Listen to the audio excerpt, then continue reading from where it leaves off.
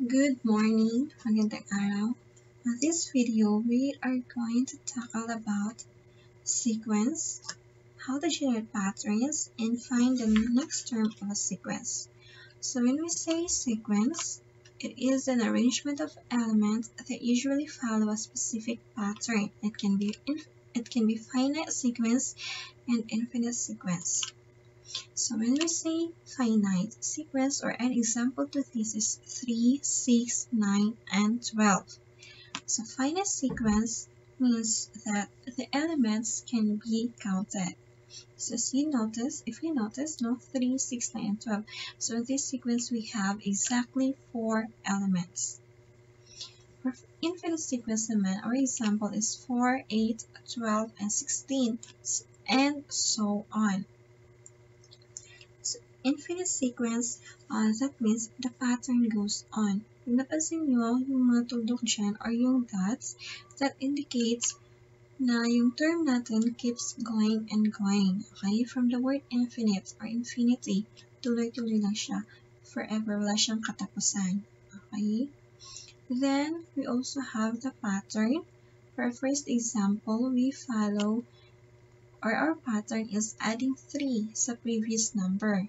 Like 3 plus 3, 6. Another 3, 9. Then another 3, 12.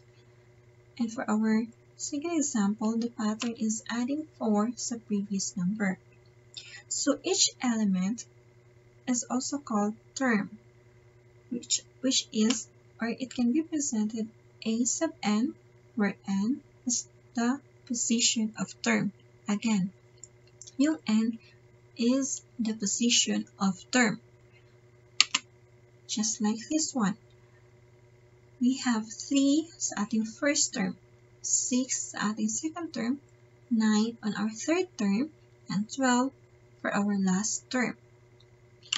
For second example, we have 4 first term, 8 second term, 12 third term, and 16 for our fourth term. So let us now try to find for an n term. Find the first 4 terms of the sequence defined by the formula for the n term. A sub n is equal to 2n plus 3. So hinahanap niya, we are looking for the first 4 terms. Ibig sabihin, hindi lang isang term yung hanapin natin. Yung first 4 terms. Ibig sabihin, from the start ng sequence or pinakaunang term sa sequence, yung hahanapin natin up to 4 terms. So by using this given formula. So let's try to solve.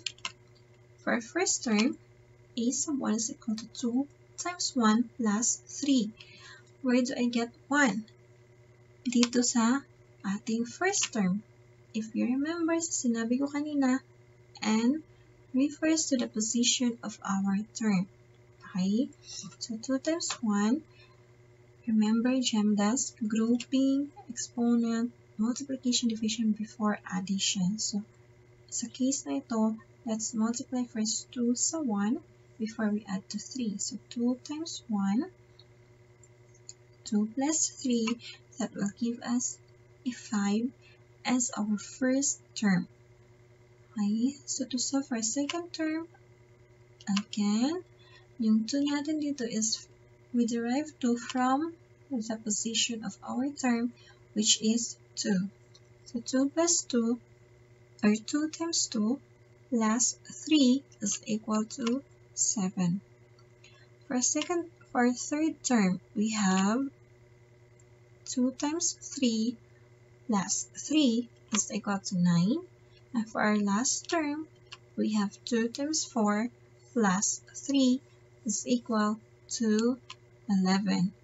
So therefore, 5, 7, 9, and 11 are the first 4 terms of the sequence.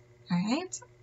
Example is, find the 7 terms of the sequence whose general term is a sub n is equal to n all over 3n plus 1.